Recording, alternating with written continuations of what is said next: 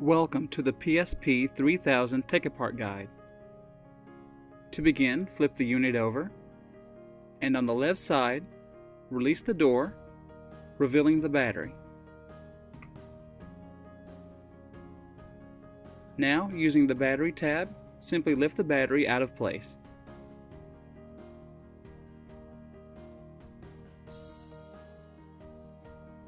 Now, using a Phillips head screwdriver, remove the 7 Phillips head screws from the outside of the casing.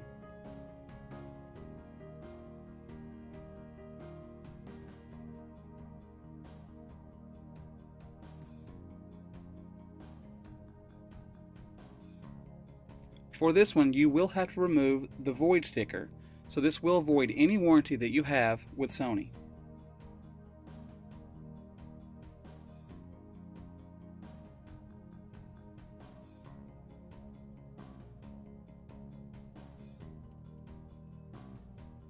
Once those screws are removed, now you can remove the faceplate of the PSP.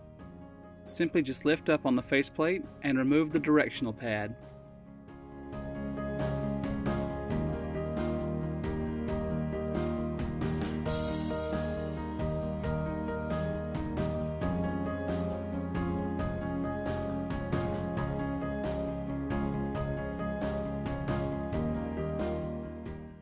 To remove the LCD, take your flathead screwdriver, and on the bottom of the LCD, on each side, there is a clip that will need to be popped out of place.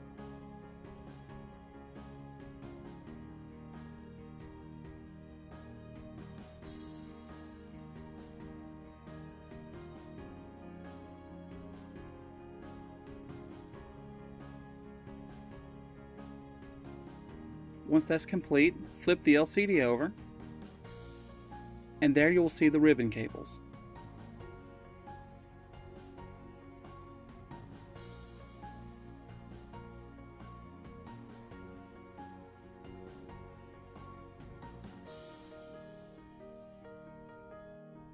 To remove the main ribbon cable, it simply has a lock bar that will need to be flipped up, and then the cable will slide free.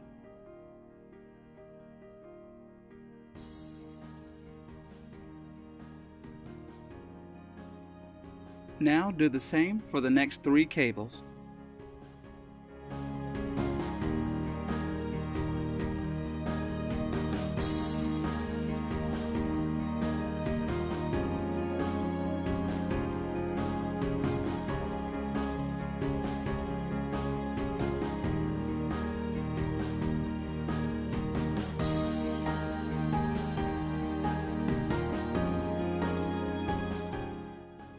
To remove the analog stick, grab your Phillips head screwdriver and remove the 2 screws from the analog controller.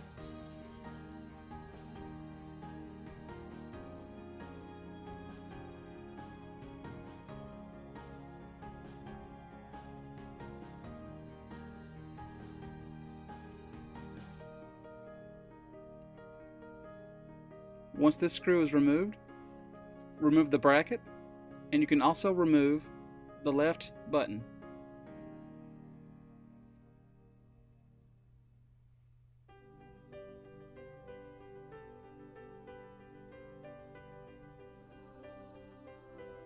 Now remove the last Phillips head screw.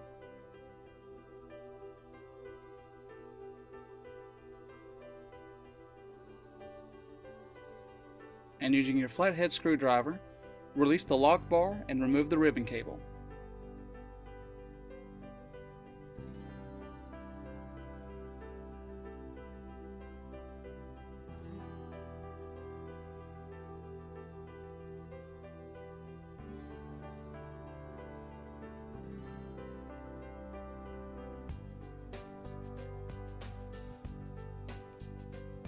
Now, using your flathead screwdriver, gently remove the ribbon cable for the plastic plunger.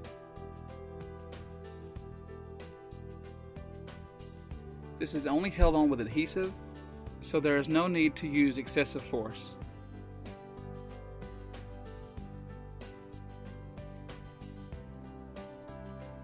Once that is complete, now remove one final Phillips head screw from the assembly, and the assembly should lift free.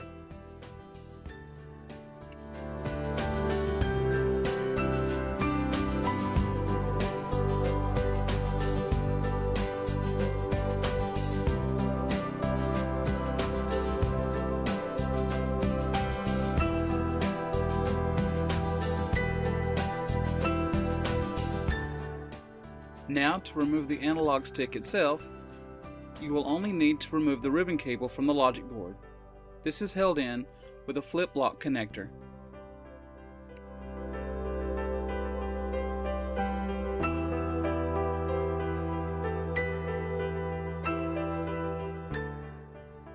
Now grab your Phillips head screwdriver and remove the Phillips head screw from the bracket holding in the right controller button. Once that's complete, the button should lift free.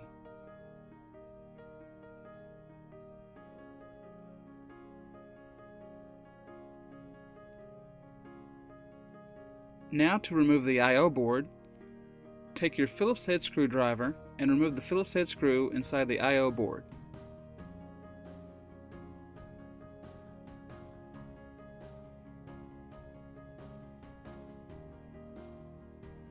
Now take your flathead screwdriver and lift the locking mechanism up on the ribbon connector cable.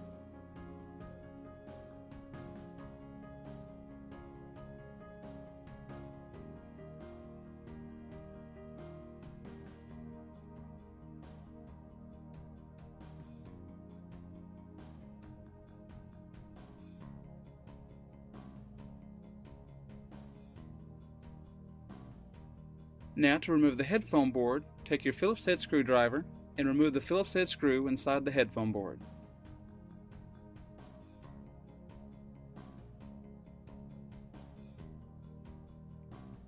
Now you will see a wire connected to the logic board, and simply remove this.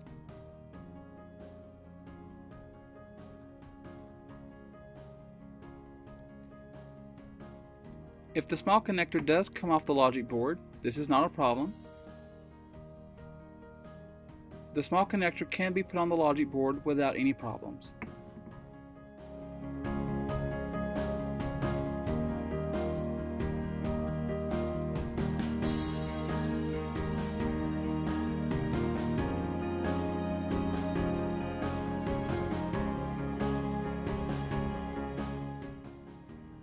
Now, using your flathead screwdriver, on the right hand side of the plunger, simply lift this out of place and gently peel the wire away from the casing. Now, using your flathead screwdriver, flip the lock bar and remove the cable. Now, to remove the UMD door, grab your flathead screwdriver, and there is a white box and a spring that will need to be removed from the casing. Gently lift these out of place.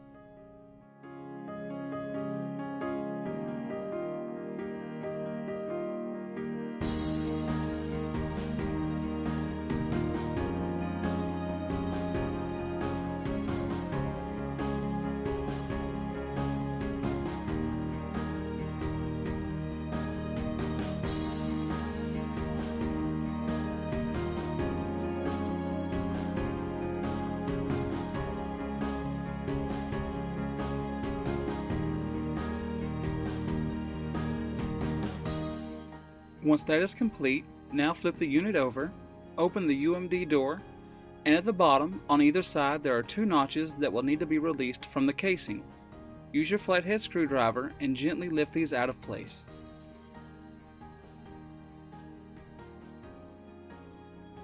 The UMD disk drive is held in by two ribbon cables. The first ribbon cable has a slide bar lock, and the second a flip lock.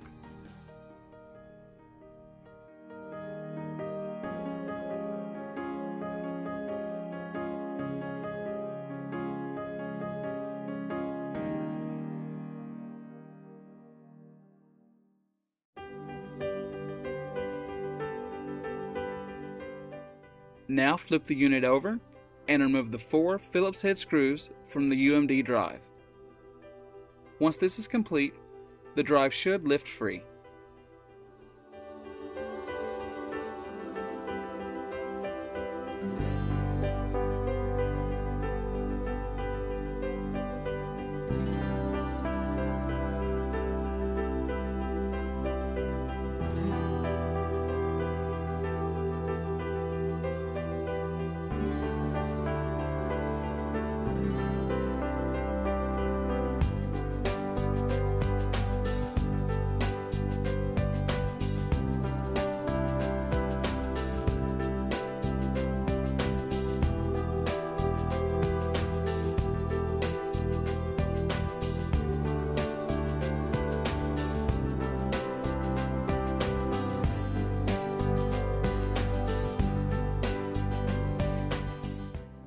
Now to remove the logic board, remove the last Phillips head screw,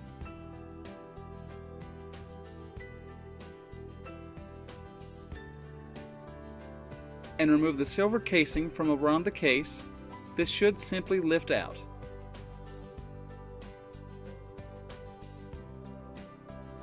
Now to remove the speaker, get your flathead screwdriver and gently pop this out of place.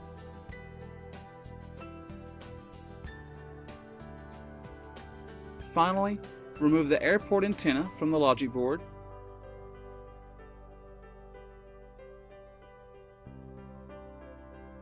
And this should allow the logic board to come free from the casing.